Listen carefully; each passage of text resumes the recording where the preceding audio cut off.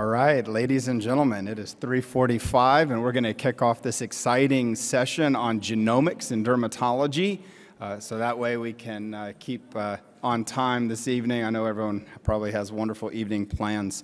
I think this session is an incredibly unique one. I don't think you're going to find it at many meetings, but it's here at South Beach Symposium. We have a wonderful lineup, and we're going to really dig deep into how to bring cutting-edge technologies that are being developed into the clinic to help our patients. I'm going to kick things off over the next 10 minutes or so, really giving a background into what precision medicine is.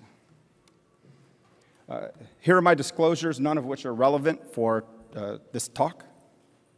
So what is precision medicine? Let's look at three definitions. The Oxford Dictionary says that precision medicine is medical care that's designed to optimize efficiency or therapeutic benefit for a particular group of patients by paying attention to genetic or molecular profiling. The National Cancer Institute goes a step further and actually says that precision medicine is synonymous with personalized medicine. We hear those terms thrown out all the time in medicine now, but they're sort of synonymous. So the National Cancer Institute says that precision medicine uses information from a person's own genes or proteins to help prevent, diagnose, or treat disease. And they use an example from cancer, right, where you can take information about a person's tumor and then use it to help diagnose, make a treatment plan, or whether a therapy is working. At the very bottom, the United States Food and Drug Administration also synonymously equates precision medicine and personalized medicine, but they make a very interesting statement. And that is that most medical treatments are designed for the average patient as a one-size-fits-all approach. And we know in dermatology, whether you're on the aesthetic side, the medical side, or a blend of both, that one size does not fit all dermatology patients. So they go on to define precision medicine as innovative approaches that can use a person's genes, environments, and lifestyles to ultimately bring the right treatment to the right patient at the right time.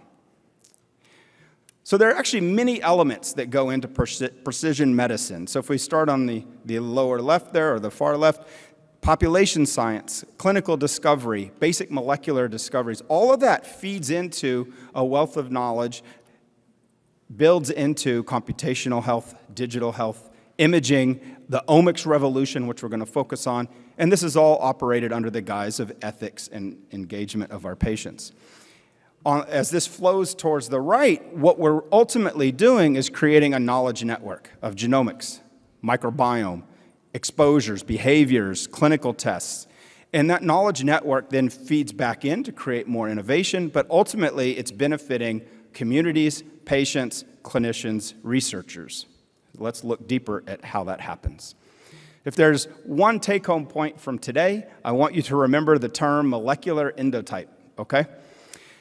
Precision medicine is driven by molecular endotype. We in dermatology know very well that many patients can come in and have a similar presentation. Their clinical phenotype is the same, but the disease itself may not be. And part of what the genomic revolution is bringing to dermatology is to be able to take these patients that all look the same morphologically or phenotypically and say, what are the molecular endotypes? What are the different molecular mechanisms driving this patient's particular phenotype? Because they're not all the same. And better treatment for patients depends on knowing these endotypes or subtypes. We see this in our psoriasis patients, our AD patients. We see it in things like hand eczema.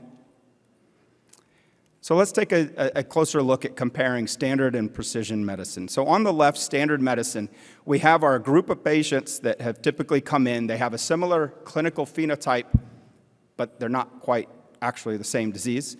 Right now, the endotyping for standard medicine really involves clinical practice guidelines, randomized controlled trials, meta-analyses, and physician experience, which don't discount. Experience does matter.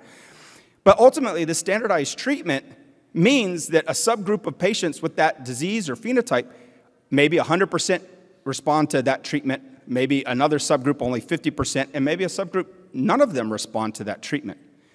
That's not the ultimate goal of the care that we want to provide in medicine as a whole, and certainly in our specialty dermatology. So on the right, in precision medicine, you have the same heterogeneous group of patients that have a similar clinical phenotype. But now, endotyping is advancing with science. We have genetics, the clinical data. We have the multi-omics integration, which I'll go into more detail on, and the exposome, all the environmental factors that come in and affect an organism. And now, that's leading to information. So you have treatment 1, treatment 2, and treatment 3, and each of those treatments goes to a specific subtype or endotype so that all patients have 100% response. That's the goal of precision medicine. And here are the different omics. So really, we're in the era of omics revolution, not just creating the omics, that's been created, but actually translating the omics into the clinic, what I call the scientific bench to the bedside. We hear that a lot, but it's happening in our dermatology clinics. So here, the omics can be phenomics, which is all the traits of an organism that contribute to a specific phenotype, genomics, transcriptomics, exposomics, right, which is the environmental things that contribute, metabolomics, proteomics, epigenomics, and microbiomics. So what I've said to this point is that certain precision medicine can be figuring out a better treatment for subtypes of patients. But precision medicine can also mean another thing, and that is you have one subtype of patients or one clinical disease, and you continue to improve the precision of the medicine for that one particular group. And so an example here is from oncology, where on the left column you can see cancer therapy type, on the right column different examples of drugs. So you start at chemotherapy, hormone therapy, epigenetic modifiers, on down to therapeutic antibodies and cell signaling inhibitors. So you can also have precision medicine where one disease you have increasing precision over time. So how is this happening or being incorporated into dermatology? This is an example from Nature Medicine of 2020. A patient with DRESS syndrome, a well-known drug hypersensitivity reaction that we hope not to see in dermatology.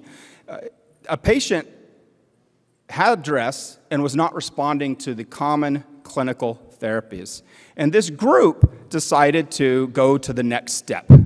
They took a skin sample, separated out individual cells, used the 10x Genomics platform to then do basically single-cell level sequencing. They then took from the gene expression analysis the data and found that a specific pathway, the JAK-STAT pathway, was elevated in this particular patient's T cells. And so this led them, this was a molecular data-driven change in therapy for this patient with DRESS syndrome, where tofacitinib was now used and the patient responded.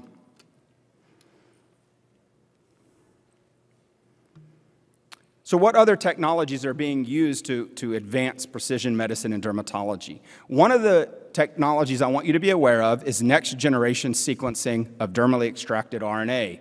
So Mind.px here, they have a booth right next door. You may have seen it while you're eating that wonderful ice cream.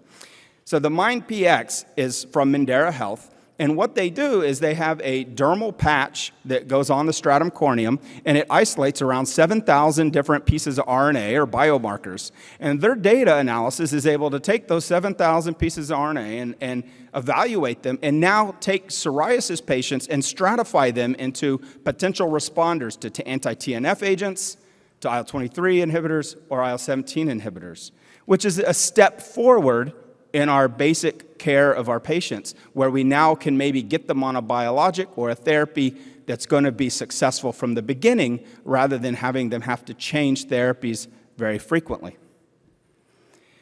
There's another technique that I would like to bring to your attention. It's cytokine RNA in situ hybridization. Now, this technique has been largely utilized and pioneered by Bill Damsky, who you're going to hear from in a few talks, okay? So a routine skin biopsy can be obtained from patients. You can use hybridizing probes to the messenger RNA and then amplify, detect signal, and ultimately get a profile, as shown on the right, an individualized profile of potential druggable cytokines. So in this particular example, the IL-13 is high, so maybe you treat with tralokinumab, maybe you treat with lebrikizumab when it becomes available. In addition, this RNA in situ hybridization, when principal component analysis is applied to data from two different diseases, in this case, atopic dermatitis and psoriasis, well, what the PCA analysis shows is that the signals from the RNA in situ hybridization, in fact, do cluster separately. So you can use this data to really distinguish diagnosis and disease. So let's go to melanoma. For those of you that were here yesterday, we actually talked a lot about melanoma and detection. So on the slide on the left, there's a lot of signaling. This is the signaling pathway behind melanoma, and I certainly don't expect you to read all of these little cytokines and kinases that are involved here. The point is, in these orange boxes are multiple different categories of drugs all being developed to target specific pathways. This is advancing precision medicine to try to target specific cell signaling pathways. That's one approach of precision medicine in melanoma. On the right, what you're seeing is different single-cell approaches that are being used to understand cancer, in particular tumor diversity, heterogeneity, tracking individual evolution of cancers, the tumor microenvironment, and drug resistance mechanisms. So those are all things that are being looked at the single-cell level. Yesterday, we talked a lot about the DecisionDx melanoma 31 gene expression profile test and how it's effective in stratifying melanoma patients into low, medium, or high risk for recurrence and or metastasis within 5 years. And I think some of the data that came out or was shared yesterday was that the 3-year data, it's the only test that actually shows a 27% reduction in death by melanoma. So there's definitely real world evidence of genomics being applied to melanoma in dermatology to save or help patients. So I'd like to end with this, especially for those investors out there. Global precision medicine market is expected to grow fourfold over the next decade. In 2019, it was about a $200 billion market. In 2030, it's going to be about a $740 billion market, representing a 12.1% market growth rate. Sounds good right now in today's environment. On the right, it's just a kind of wheel pattern here, summary of what precision medicine really means for patients. You can have biomarker discovery to help prognosis. You can have pharmacogenomic markers to improve response to treatment. You can have profile-based patient clustering to improve stratification and endotyping of disease. You can have discovery of old drugs for new purposes, known as drug repurposing. You can continue to discover new molecular profiles to aid in diagnosis. You can also continue to find new pathways, new targets, and that's certainly, obviously, research that's very important to the growth of dermatology. So with that, I hope that you have a good definition of precision medicine, and I'd like to introduce Aaron Farber to come up and continue our session on new innovations across the spectrum. Thank you.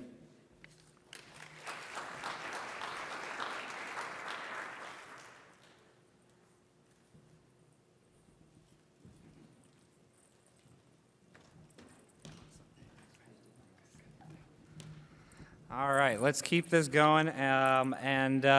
Gosh, you know, I know that we discussed GEPs yesterday, and we're doing a bunch today. And even though we had a pre-meeting, we're going to cross over on each other on a couple of the items. And so don't worry, I've got lots of slides. I'm going to click through the ones that are repeats from what Chris has covered, so don't think it's going to be any of the same stuff here. We're talking about new innovations across the spectrum. I'm Aaron Farberg, again, private practice down in Dallas, Texas.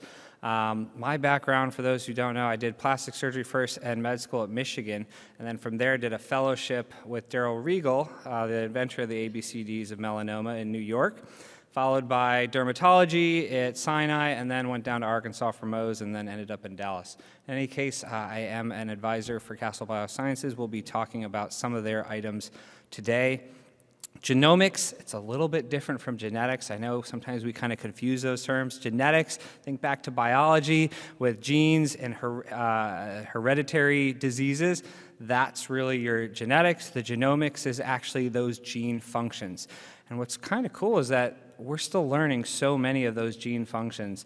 When you think about the DecisionDx melanoma test, the 31 GEP that was mentioned, some of the critics years ago said, well, gosh, these genes don't even have anything to do with melanoma. Well, 10 years later, 15 years later, actually they do. So this field is still very new, as Chris was saying, and the future is very, very bright. Here's all the things that I can cover.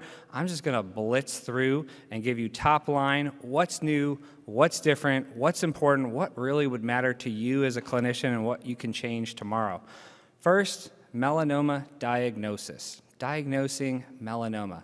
And so what am I talking about here? Well, there's a couple of million biopsies that go on every year, and once in a while, and it's actually not a small while, about 300,000 of these are very difficult to diagnose.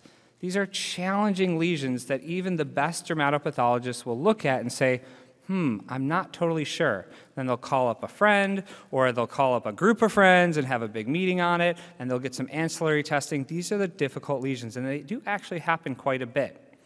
You can actually consider gene expression profiling as an ancillary test, besides asking your friend or besides using something like FISH, for example. Now, I'm sure some of you are starting to fall asleep thinking, well, gosh, this is for a dermatopathologist. I'm not into dermatopathology. Where's all the pink and blue? Wait a second. You're the one that's actually seeing the patient, right? You're the one that's actually cutting something out or leaving it be. So you can actually ask for ancillary testing. And it's not to jump over your dermatopathologist.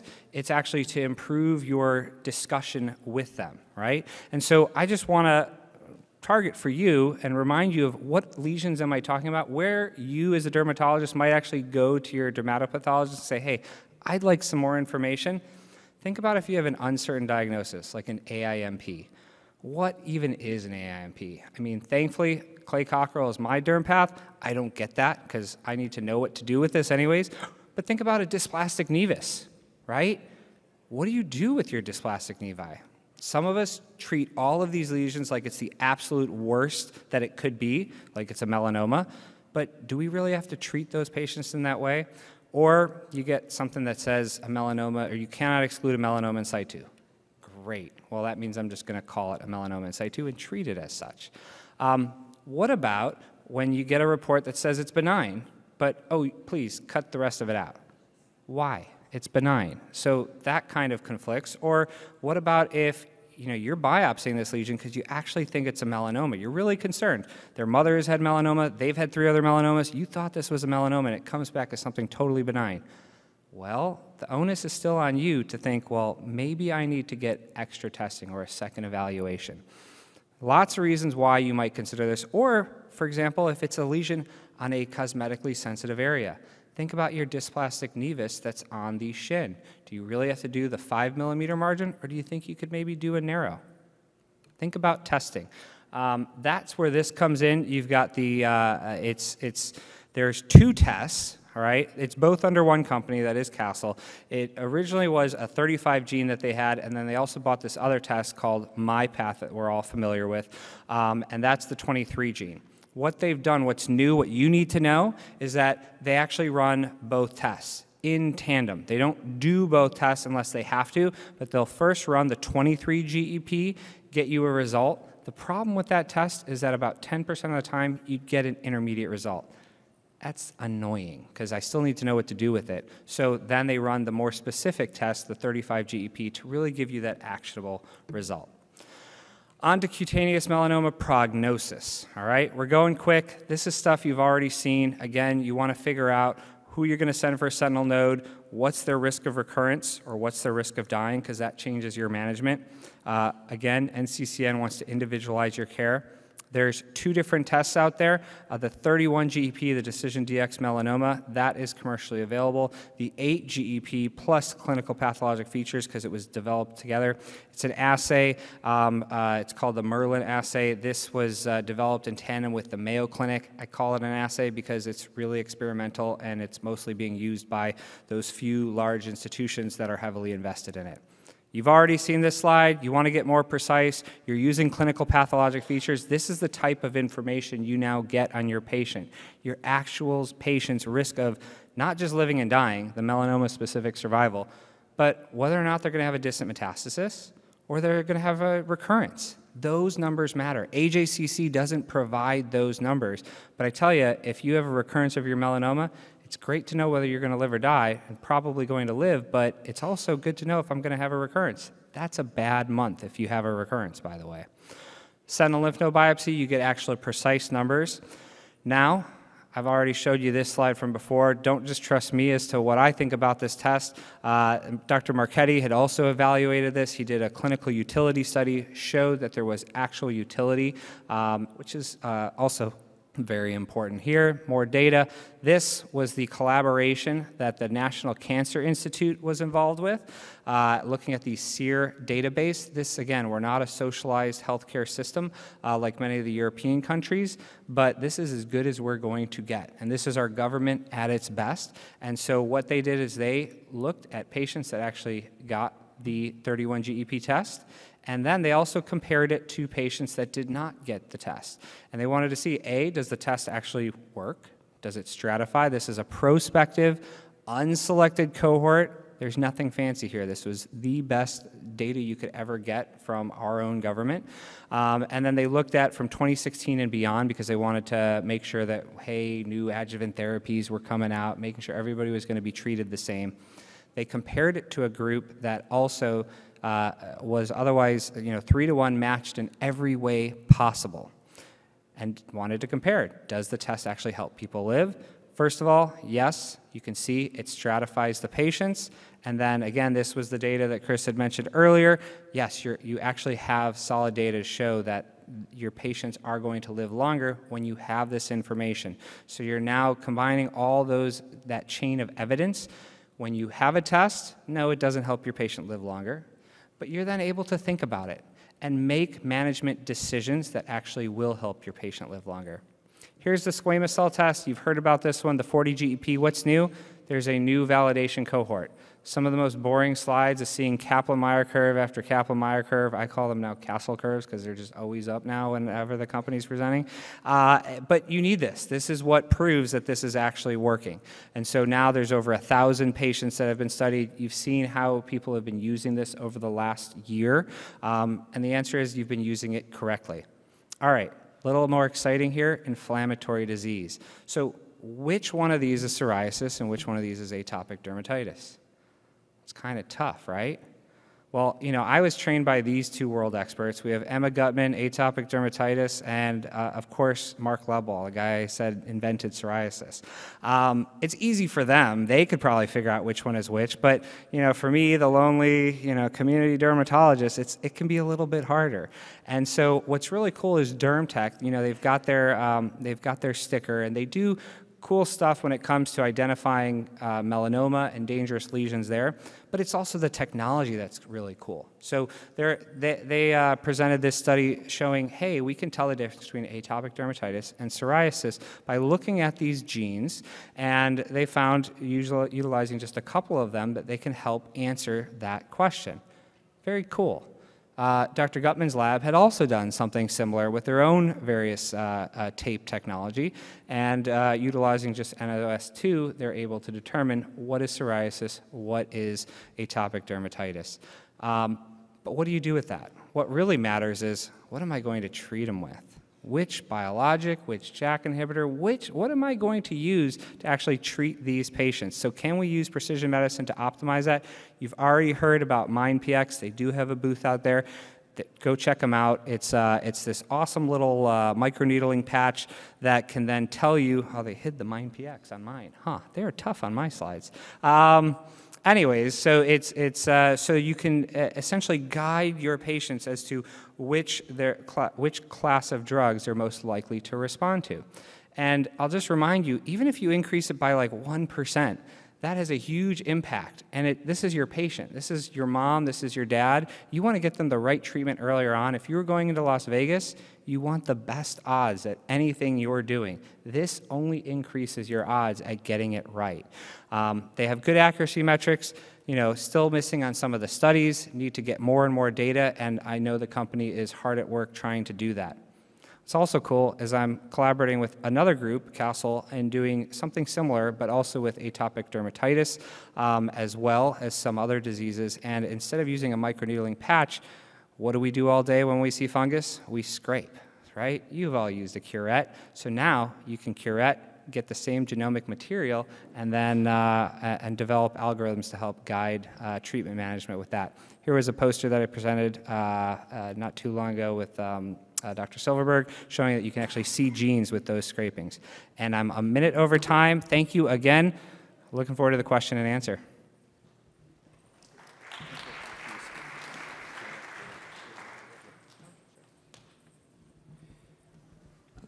I was in a conference, thank you, Aaron. I was in a conference call several months ago, and I heard for the first time that genomics was being applied to cosmetics, aesthetics patients. I didn't know that.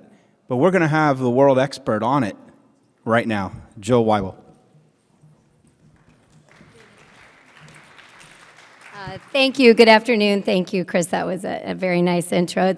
Welcome to Miami. I'm Jill Weibel. I'm here in Miami, and we are doing a lot of cosmetic genomics. So these are my disclosures. I do as many clinical trials as regular patients that I see, and I'm really a scientist in a dermatologist body.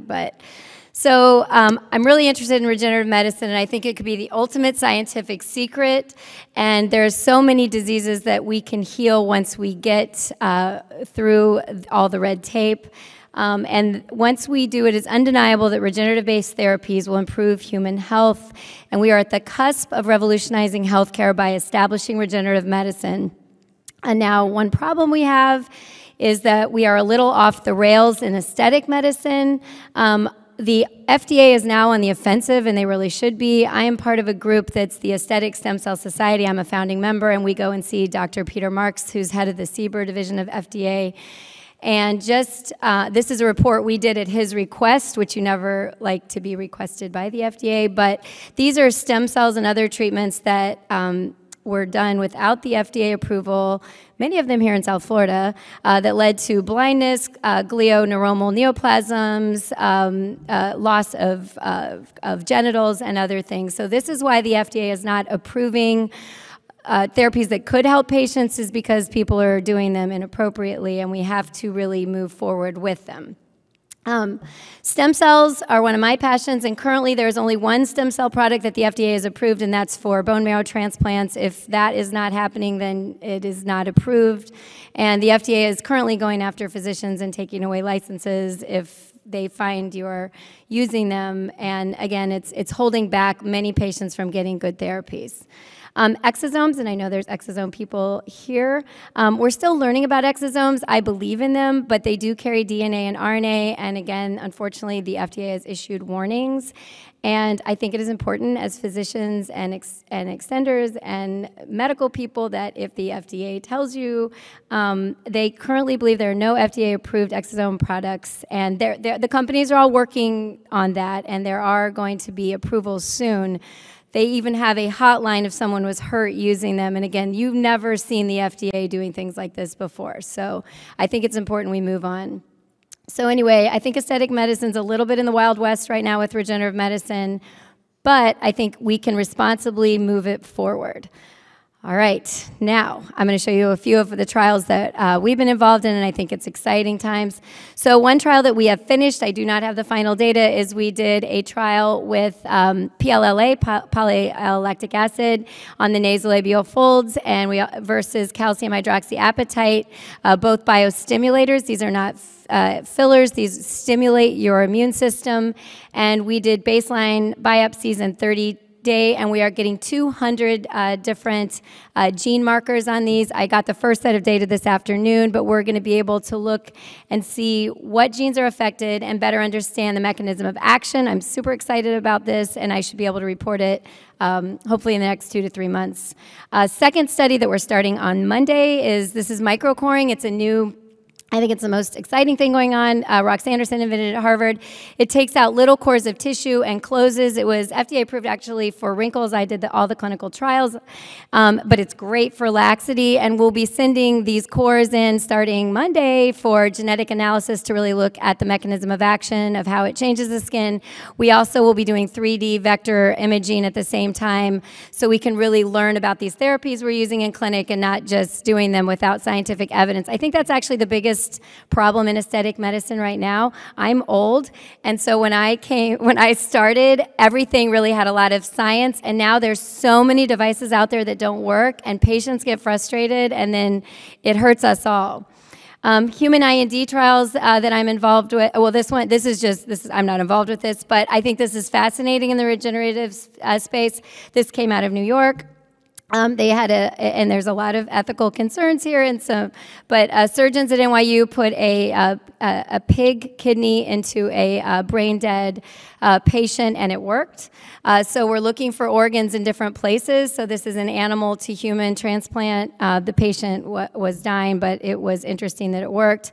Another good friend of mine, Tony Atala at Wake Forest, has grown stem cell bladders in his lab and put them into humans, and it worked. So we already are inputting organs into humans. I'm going to talk about 3 studies that we're working on. And again, stem cells not yet there. Lots of debate on, especially embryonic stem cells. Although we've leaped forward, although we don't want loose regulation, because as I showed you, patients get hurt. If we have too much regulation, we could stifle the ability to save lives, and the entire regenerative medicine field, which is sort of where I feel like we are right now. And Japan is killing us. They're so far ahead, and it's really, I believe, the first time the United States isn't leading in the field of medicine. So Dr. Yamanaka got the Nobel Prize in 2012, and what he was able to do was culture stem cells with virus vectors so that we have pluripotent stem cells that we can culture, usually from a young male, healthy stem cell line. And there's different types of stem cells: embryonic, bone marrow, umbilical, adipose, and epidermal. I've used them all in lab settings. I currently am involved in 2 human IND trials. That means investigational new drugs for umbilical cord. That's what I believe are going to be the best. They're no longer controversial because of the sourcing and the culturing. One of the things that we do at University of Miami, right across the Bay, is I do a lot of burn and trauma patients. I like to work on their scars, and one day I'm like, why don't we just grow new skin? So I did a series of experiments with Professor Badiavis and Professor Davis using laser-assisted delivery of stem cells into pigs, and it's not glamorous, but it's true. And there's our team in the basement of Miami. So we have a hypertrophic burn scar model in these pigs. We unfortunately burn the pigs, and we do everything under iCook and very humane. And then we used a laser, and we topically applied stem cells from another pig. And I don't have a ton of time, but basically what we found is they regrew skin on an acute third-degree burn model. But not only that, we saw that the stem cells were traveling through the pig to the control side of the pig, and that was not expected. Also, we thought the FDA is not going to like this. So we did a second study where we took mice that had leukemia. They were skid mice, and we gave them a lethal dose of radiation, and that means they're going to die. And we put half of them, we gave 1 laser pulse and topically applied stem cells from this little guy. We took out his bone marrow and topically applied stem cells, and every mouse that got this lived, and every mouse that didn't died. So we basically cured leukemia with 1 laser pulse and topically applying stem cells. And we proved this and published this, that we basically did a bone marrow transplant through 1 laser, and we could show that their FDA or their RNA and DNA chimerized into the new mouse. So now I'm starting 5 IND trials at the Miami Cancer Institute with Gunther Kona. The last project I'm going to talk about is ERA, an epigenetic reprogramming of aging. This credit all goes to Dr. Sebastiano, who's out of Stanford, and he is a PhD scientist who studies embryology. And what he has noticed is that from the time you're a baby, as you age, bad things happen to our epigenetic program, including methylation of your DNA, histone proteins, bad organization of our DNA. And so because our epigenetic code drifts in the wrong direction, we become dysfunctional, starting at the age of 20, by the way. It's all downhill. So I know it's not good. So his thought was, well, if when we're in utero, we go this way and become humans, why can't we reverse the order? It's brilliant thinking. So he has come up with an mRNA technology, and I'm going to be working on the dermatology and definitely in the anti-aging spectrum of this. We had a webinar, and the mRNA is great because it never enters the cell nucleus or the DNA. So a lot of the problems we have with safety of stem cells are going to be circumvented with this, and there's a lot of proprietary information, but this is a very simple and it works every time in vitro. It has not been tried in vivo yet, so we'll be looking forward to that. So in dermatology, in the lab, what we've already seen by putting this mRNA on cells is that we are able to take aging skin and go to young skin, and what was really fascinating is the older the skin, the more it reversed in aging. So that was kind of cool. So for those of us that are older. We're still trying to crunch all this data, but this is the mRNA on skin cells, and you could see that we saw the superoxide dismutase the one on the left is untreated, and the arrows on the right was decreased. MMP1, which is a metal metalloproteinase, which breaks down our collagen, significantly decreased. And then things like P16, which can lead to both squamous cell and melanoma. So all of our markers are looking good, and there's a lot of decreased senescence. So stay tuned for that. And then the only exosome that I'll mention here, exosomes we're going to hear a lot about. Your body contains thousands of these. They've been around for a long time. I'm working a little bit with the one out of Mayo, which is a plant exosome, a platelet-derived regenerosome. And that's the thing we have to understand. When we hear the word exosome, there's so many different types. I think they're going to be here to stay, but we have to be safe. So it's a regenerative medicine world out there. I think if we can overcome the barriers limiting clinical translation, that we're going to help a lot of people, and regulatory rule following is vital, and I would recommend that we all do this together. So thank you for having me this afternoon.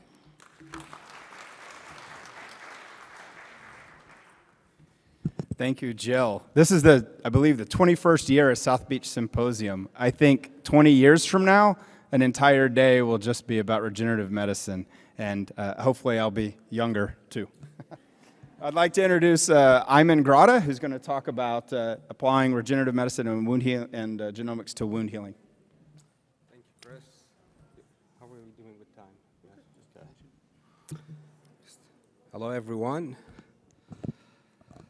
I hope you still have some energy for me. It's really hard to talk after very smart people.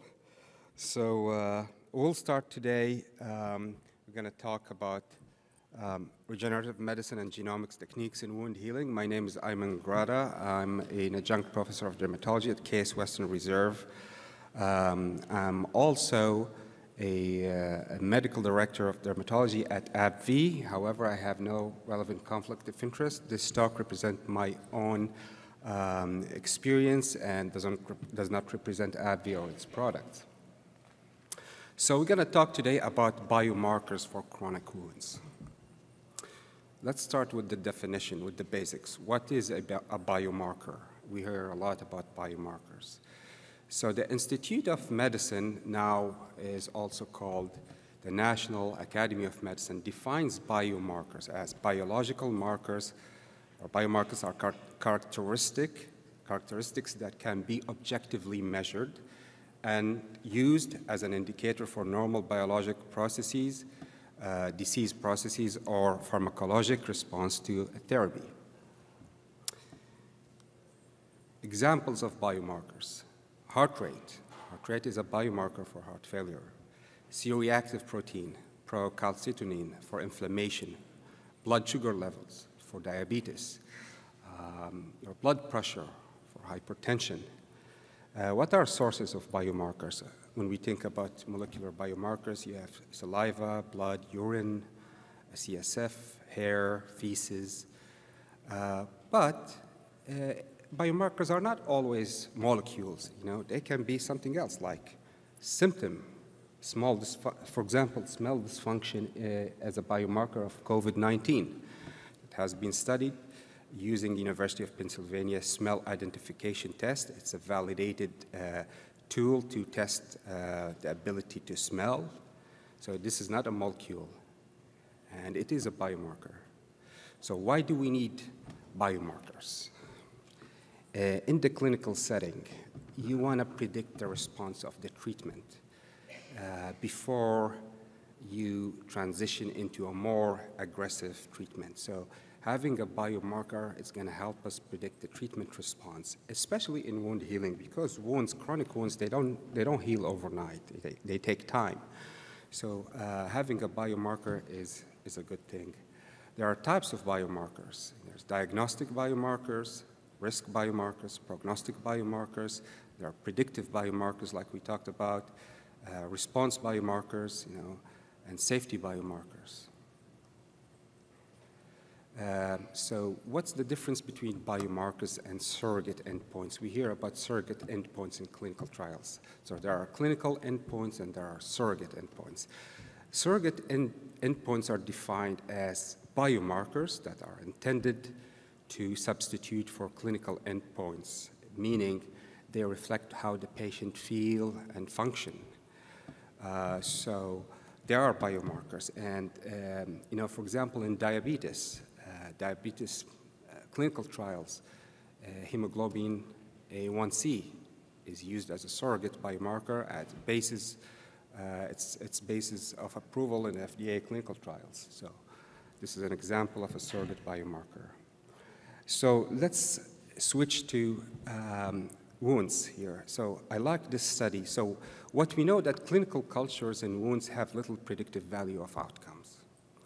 So what we're going to do, Elizabeth Grice, at UPenn, and her team conducted a study on a 100 patient with diabetic foot ulcer. And she examined the microbiome of the chronic wound, the microenvironment. And what she found, her team as well, that the microbiota community instability was associated with faster healing and improved outcomes. That's interesting, right? If someone reads this, they're like, wait a minute, you're telling me if I destabilize your microbiome, you're going to have better healing? We hear that that's not we hear that you have to maintain the microbiome. You don't want to disrupt the microbiome. But here we're talking about the stability versus the stability. We're not talking about diversity or abundance, relative abundance. So the term instability, maybe it's the wrong term because it has some negative connotation, but what we mean about instability is the dynamic interactions between communities. So the microbial communities in patients with diabetic foot ulcers, they exist in 4 distinct communities. And what they found in this study that the more transitions between the community, when microbes they visit communities, they visit each other, like visiting one city, and next day you visit another city. This is good for the wound outcomes. But what's even more interesting, they found that patients with DFU who received a short course of systemic antibiotics for a reason like UTI or respiratory tract infection actually had very good outcomes and higher instability, significant instability in their microbial community with little or no impact on overall diversity and abundance. So this is for me, it raises another questions because we're talking about narrow versus broad spectrum antibiotics, and we know that broad spectrum antibiotics can cause dysbiosis in the gut. But now here we're showing that a short course of systemic antibiotics actually associated with better healing outcomes. So we don't know whether the antibiotics that were used are narrow spectrum, broad spectrum. This is another question, but it's very interesting. The bottom line that a dynamic wound microbiome is indicative of clinical outcomes and may be a valuable guide for personalized management and the treatment of chronic wounds.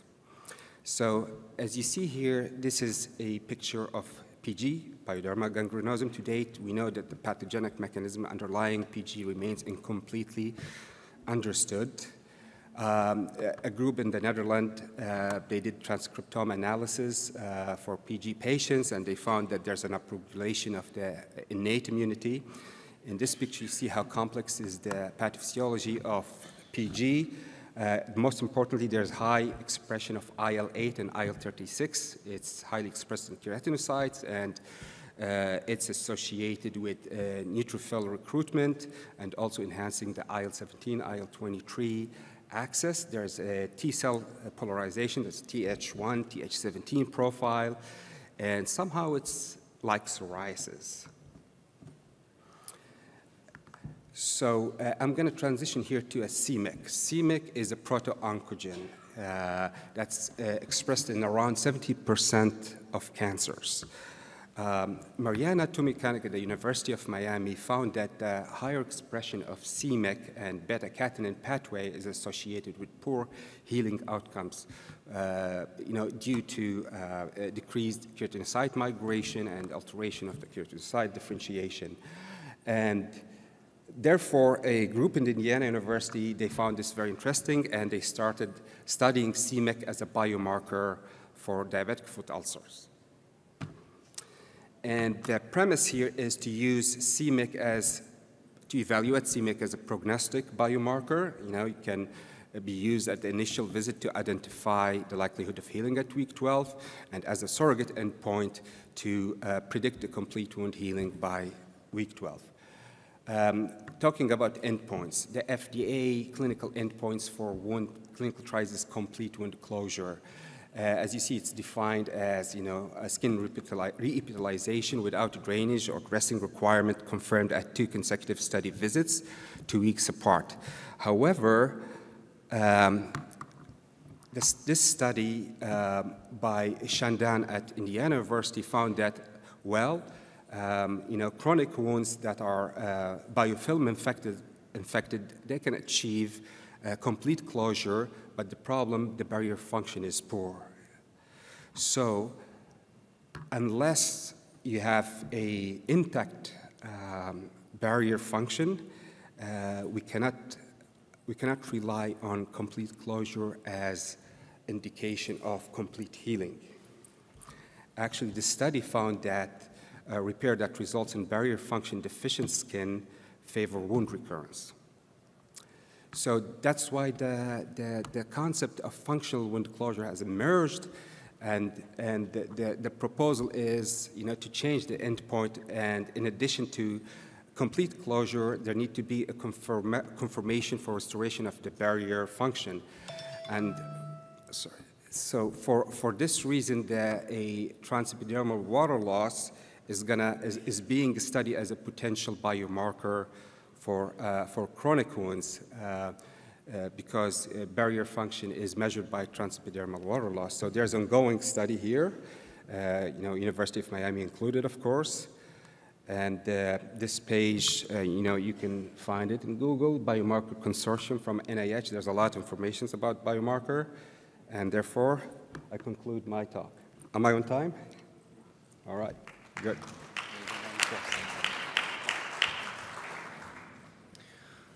All right. Last but not least is Bill Damsky, a colleague of mine from Yale University, and he's going to kind of talk about the bottom line, how to educate your patients about genomics.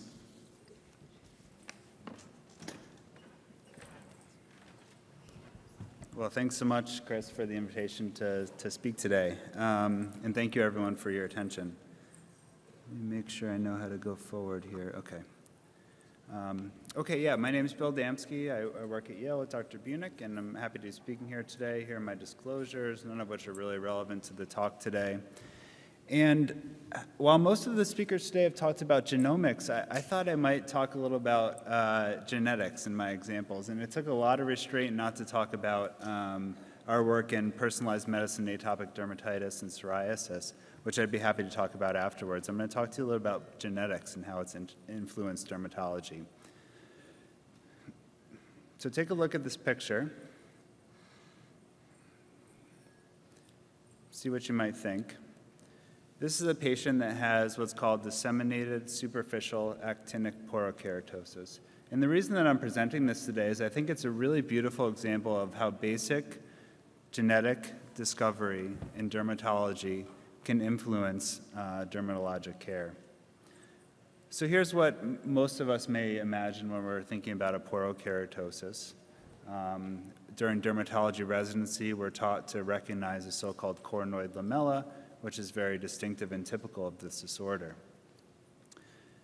Well, Keith Choate, who's our new chair at Yale, actually decided to look at the genetics of these lesions. And interestingly, what he found was that there were mutations in a cholesterol metabolism pathway that's used by keratinocytes and plays an important role in their function. And not only did it find mutations in one component of this pathway, it found mutations in multiple components of this pathway. And really what Dr. Choate's lab did was look back at this pathway and think about, these were inactivating mutations, think about how potentially could this pathway have affected biology in the skin. And really what they thought was that because we're disrupting enzymes that progress this pathway, one problem is that there's a buildup of intermediates. So the enzymes that are required to make cholesterol in the skin are not functional, and so we have too many intermediates. The other potential problem is that we're actually lacking cholesterol, which is the end product of this pathway. And so I really love this story because it was a very simple solution, not a solution that required a gigantic clinical trial, a solution that really just required some thinking. And so Dr. Choate's group reasoned that if potentially we use a drug that most of us are familiar with, all of us familiar with, some of us may even be taking, are statin drugs, which are HMG-CoA reductase inhibitors, which inhibit a key enzyme in this pathway, and cholesterol, which is the end product. And so can we potentially mitigate these two problems in these genetic lesions?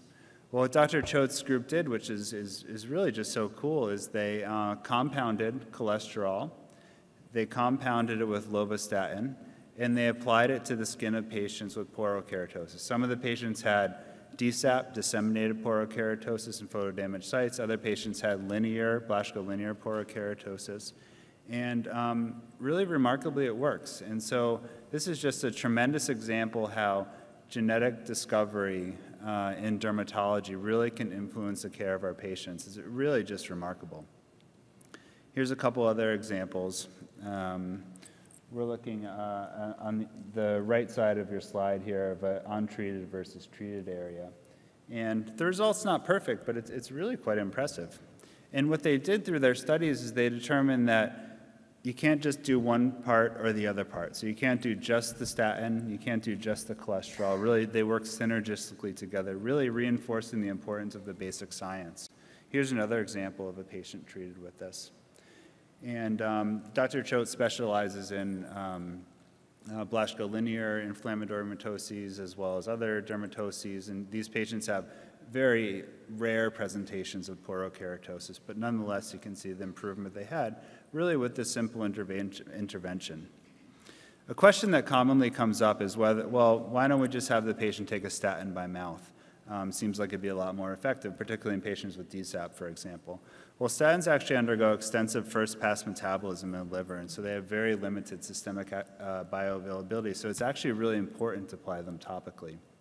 And again, applying cholesterol with them is important as well. And so just to summarize the first half of the talk, and then I'll actually get into how we're going to educate our patients, I just love this as an example, is when used appropriately, genomic investigation has the power to unlock fundamental concepts in disease pathology and identify new treatments. Porokeratoses have somatic mutations in cholesterol metabolism genes. Inhibiting metabolite buildup with a statin and supplying the end product cholesterol can be therapeutic, and I've showed you some examples of that. Topical, not systemic, administration of the statin is key. An investigation of genetic changes in individual patients is likely not required in this case. It's a low-risk therapy, and so we don't really need to pursue any molecular testing in these patients. And so extensive education, despite my excitement about this example, is not really required in these patients, unless they're interested, in which case it's a fascinating story to tell your patients. So what about patients where we're considering or recommending genomic evaluation? I think there's, as most of the speakers have talked about, there's a lot of evaluation of mRNA and gene expression changes, but what about when we're actually evaluating the DNA of the patients? I think this holds it's just more complex for patients to process. And so education of patients is important, but first we really need to understand this ourselves. So when considering genetic testing, we really, of course, are mostly motivated by the potential benefits, but we need to think about the potential harms of genetic testing. And this is a little bit of a busy slide, but really the genetic test should be motivated by the best interests of the patient, the scientific evidence, and ethical standards which we all work by. And again, we're considering the harms. And so before talking about the benefits, I'd really like to highlight the potential harms that we should just sort of be aware of before we recommend this to our patients. Depending on the type of genetic testing, which we'll talk about, this doesn't apply to all genetic testing, but if we're sequencing DNA of patients from a genome-wide perspective, there could be potential implications for other family members. We may find things incidentally, and so we may find something that's unrelated to the clinical question that we're asking, for example, BRCA mutation. We may find a mutation where we know it's not normal, but we don't know how to guide our patient about what the implications are for their health. There sometimes are surprises with familial relationships if you're sequencing multiple family members. There may be costs to patients. And this may generate a lot of anxiety around having genetic testing done in the first place, and anxiety about what one might find. And again, coming back to this idea of variants of uncertain significance, we may find something that looks abnormal, but we may not know what it really means for the patient. And also, we may find something that we know it means for the patient, but we may not have anything we can do about it. There's also employment and insurance discrimination issues, which I won't really talk about today. But really, it's important to understand the test that you're ordering. And so it's just really sort of fundamental in this area, and it takes some time to sort of learn these things. It's important to think about pretest probability. Are we looking at something that we're likely to find? Are we sort of looking for a needle in a haystack? These all affect our clinical decision making. We need to know the sensitivity and specificity of the test. We need to know how to interpret the results. And really going through these motions and these thoughts with your patients is something that takes practice. And so sort of thinking about this ahead of time can really be useful. This is just sort of a quick aside, just thinking about what's happening to your patient's data. Is this genetic data going to sit in a healthcare system? Is it going to sit in some PI's laboratory? Is it going to be with a private company? Thankfully, we have something called the Genetic Information Non-Discrimination Act, which protects genetic information from being used by insurers and employers. But it's important to recognize that there are limitations to this. It doesn't apply to employers with less than 15 employees, and it doesn't apply to other important facets of healthcare, including long-term care and life and disability insurance. And so in the last minute, finally getting to how to educate our patients, really, it sort of depends what you're recommending to them. And so on the screen, you see here patients with severe inflammatory genetic disorders. And for these patients, establishing a genetic diagnosis is really important because we're not only giving them an answer, we also may recommend care based on this decision. This is very difficult to do in dermatology practice, and I totally recognize that. But it's important to recognize that this is really a finding and a discussion that has profound implications for patients. And so sit down. If you don't have time to sit down just for a minute. Set up a follow-up time to talk. Call the patients on your way home. Explain why you're recommending the testing to the patient. And really, I think ultimately everyone would agree in this room, we're trying to provide the best care for our patients. What do we think about the diagnosis? How is this going to influence us diagnostically? Do you have a specific diagnosis in mind? What is it? Is there a differential diagnosis that we're trying to parse apart? Is this a discovery-based approach? What is the likelihood we'll get an answer? These are the things that the patients are going to be thinking, and I think it's important to be proactive in addressing. And really, ultimately, I think for a lot of patients, it's important to have an answer, but from a practical level, will the findings of the evaluation lead to a change in management?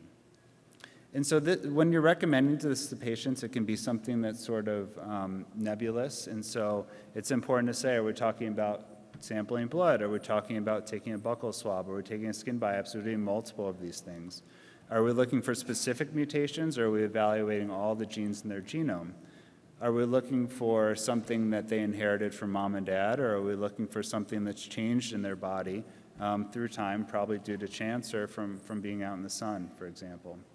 Are we sure that the mutation is the causative, or is this something that's just associated with a relatively increased risk?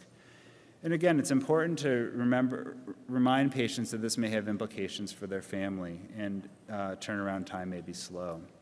And again, just to reiterate the standpoint, are we doing mutational testing of someone's melanoma, unlikely to have really big consequences for them, or are we analyzing every gene in their genome? And so just to wrap up, it's really just important to go through the possible outcomes of testing. Not everywhere, but thankfully many places now have genetic counselors, which are really great. Implications include other family members, future family members, and the principles really just come back to being a good doctor. Use plain, simple language and avoid jargon. Although this may be routine for us, it may be very complex for patients. We want to allow our patients to ask questions. And if you don't have the answer, which is common in worlds where we have so many new tests, be honest with your patient, but follow up with them. And so, in summary, genomics and dermatology can be very powerful. Don't be afraid to pursue these tests. Take time to educate yourself and practice with colleagues beforehand. And then I couldn't help myself but to put in two plugs for how genomics and genetics have really influenced our patient care. And I think these are really exciting areas. And so, for example, in generalized pustular psoriasis, based on basic science research that identified that mutations in an agonist of the IL-36 pathway was found in patients with generalized pustular psoriasis, led to the concept that maybe if we inhibit this pathway, we can treat patients with this. And very excitingly, spesolimumab was just approved for patients with generalized pustular psoriasis, sort of leveraging this basic science finding. And not only does this medicine work, it works really fast. And so that's really cool. And I think probably the most exciting thing for me in the last year was this New England Journal of Medicine article looking at a herpes virus delivered recombinant collagen 7A1 gene in patients with dystrophic epidermolysis bullosa, which if anyone's ever seen this or treated these patients, you know it can just be just a truly devastating disease. And so, of course, we've known the mutation for a long time, but the way that technology has progressed, we now have the ability to deliver a functional gene to these patients topically through this BVEC compound. And really, although this is not FDA approved, really just tremendously exciting results. And so I hope I leave you with the fact that genomics, genetics, basic scientific investigation just holds incredible power in dermatology. And so with that, I'll wrap up, and thanks again, Dr. Bunik.